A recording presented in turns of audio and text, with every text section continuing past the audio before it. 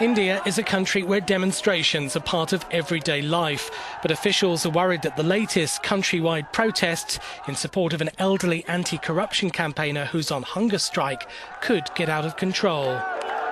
In the latest development, Anna Hazare, who styles himself on India's independence leader Gandhi, is refusing to leave jail after the government U-turned over his arrest and ordered his release. Prime Minister Manmohan Singh has dismissed the fast, saying that anti-graft laws should be passed by Parliament and not on the streets. He warned that Hazare's actions would have grave consequences for India's parliamentary democracy.